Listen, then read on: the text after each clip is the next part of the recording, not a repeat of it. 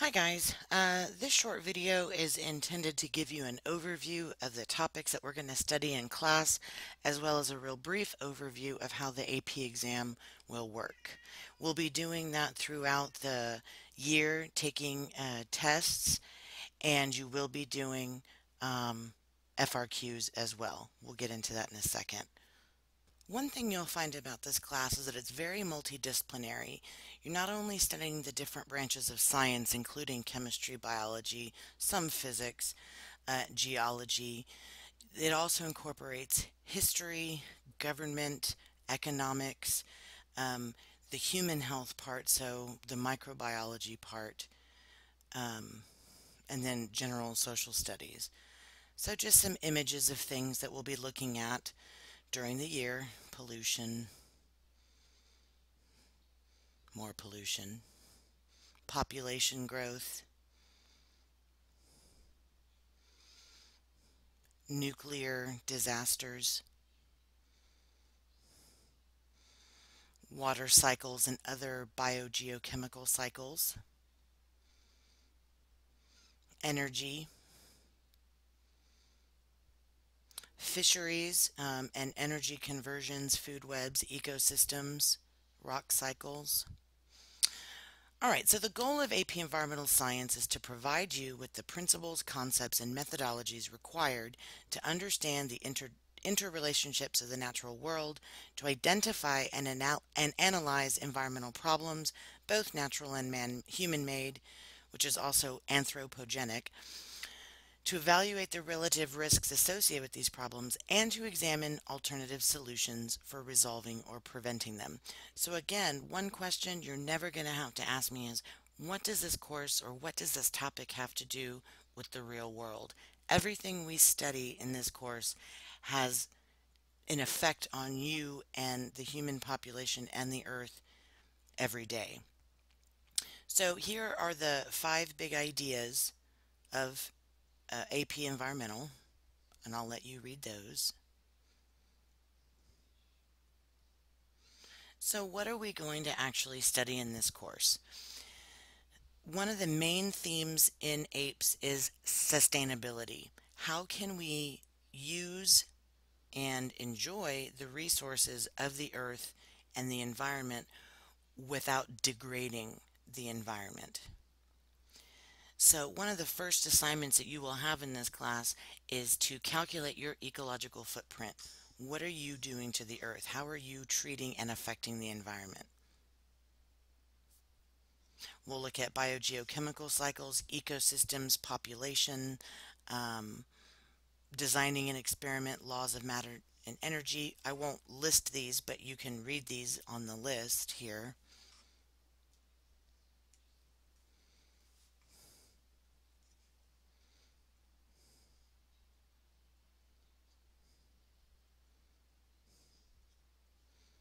Hopefully you're still reading.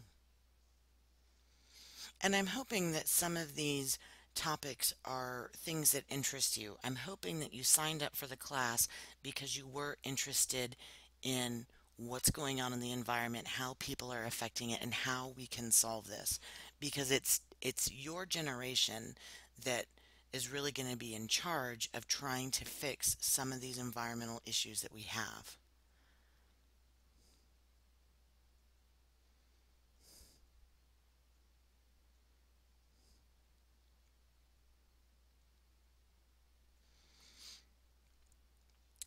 So, why would you take this course? It's real world, like I just said. It doesn't focus on one area of science. So it's not like, AP Bio, which is all bio, and Chem 2, which is all chemistry, Physics B and C, it's all physics. We integrate a lot of the content from those courses, well, basic ideas at least, and then plus other courses as well. All right. As far as the AP exam goes, and again, when I get back to class, I'll be doing this a lot more in detail. Before this past year, the last 2 years, I had had the highest pass rate in the district, which was really great. Especially if you look at 2013, 67%. And the average for the district that year was, I think, 40%. There was one campus that had an 11% pass rate, so I was really proud of that. And then last year it dropped 20%. We can go into that with more detail, but a big part of it were students not willing to do their part. Students not studying for the AP exam, not studying for regular exams, and not watching the videos, the lecture videos on YouTube. Because, like I said in the intro video, the lectures that I do in class are not going to be nearly as detailed as the ones that I have already done for YouTube. And because they chose not to do their part, I didn't even have half pass this past year, and I was actually very disappointed. Um, and so that's something that you need to think about, that if you are going to sign up to take this AP exam on May 5th, you need to dedicate yourself. You need to get a study guidebook. You need to be taking your notes on the chapters, and you need to be studying for the exams. Just studying the night before an AP exam is not good enough. What you need to understand is that it is a college level final exam. It's intended to be hard. It's supposed to, because it's a college exam. All right, the format of the AP exam is you have two parts. The first part is the multiple choice part, and that is 100 multiple choice questions to be answered in 90 minutes. Only 90 of the questions are counted because 10 are field test items, and you will never know which 10 are not going to be counted. You will not be allowed to use calculators on any part of the AP exam. Therefore, in class, you will not be able to use calculators on exams. And in any math assignment that you have in this course, you need to show all of your work. And you do get penalized for not showing your work, even if you could do it in your head, because you need to get into practice mode for the AP exam. What changed either a year or 2 years ago was guessing. They used to penalize you for having the wrong answer. They no longer do that. So, yes, do your best guess. Some questions are designed to be very difficult. There are some math problems that would take 10 minutes to do one, and they design it that way to see who is actually going to take the time to sit there and do it, knowing you have not even 1 minute per question. So on those that look really difficult, either guess or skip it and go back to it later. So what is on the AP exam? What I want you to look at are the percentages here. We do earth science, 10 to 15% of the exam, and you can see the concepts covered there. Geology, the atmosphere, water, soil.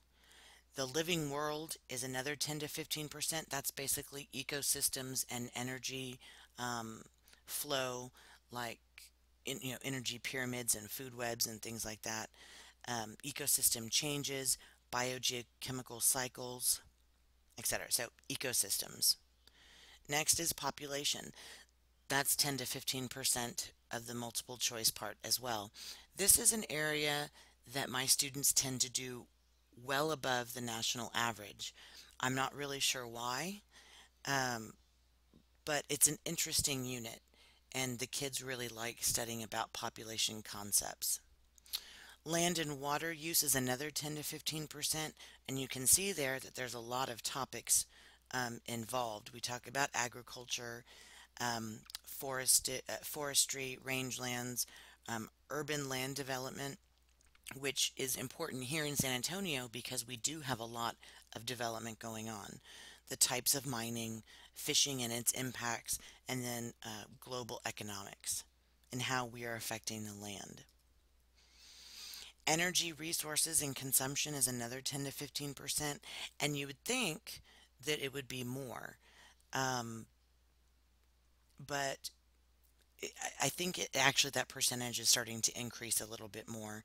But this is where we get into our renewable and non-renewable energy resources, how energy conversions work, um, and how to conserve energy, which is a big one. Pollution. Notice that pollution is 25 to 30% of the exam. I save um, energy resources, pollution, global change, and ozone till the end of the year before the exam because those are the most heavily tested items. So I want those topics to be more fresh in your mind. So pollution is a big one. What types of pollution are there? How do they impact the environment? How do humans um, impact the environment with pollution? And then what are the economic impacts of pollution? And then finally, global change. That's the last unit that we do in this course. That will be in April. And that's when we study the ozone, global warming, and loss of biodiversity. Actually, we cover before that when we talk about endangered species. So that part was what's covered on the multiple choice. For the second part of the exam is the FRQ. This is all your essays. You have 4 FRQs, free response questions, and you have 90 minutes to answer those. One is always a math-based question. One is always a DBQ, which is data-based question. And then the other 2 questions could be about anything. When you get to the math question, and you will be, let me say that, for most exams in this class, you will have an FRQ on each test. You'll have one to answer. If you are given a math part, always do the non-math parts first. So for one question, there will be 4 or 5 different parts, A through D or E. Not every part on a math question is actual math. So you want to do the non-math parts first. So you at least get some points there. Then you can do the actual math calculations last. You always want to show work or you're not going to get any credit. Always. Because the main important thing there is that if you set it up correctly, but maybe you did the calculations wrong because you don't have a calculator, you can still get partial credit. The data-based question is that they give you an article to read, and then you can answer some questions based on that article. And the other 2 questions, like I said, could really be about anything. The last couple of years, the head writer or one of the head writers was a climatologist, and so there have been questions about global warming and ozone. So, who is it designed for? For students interested in the human impacts on the environment, the preservation of the earth and its ecosystems through sustainable resource management and development.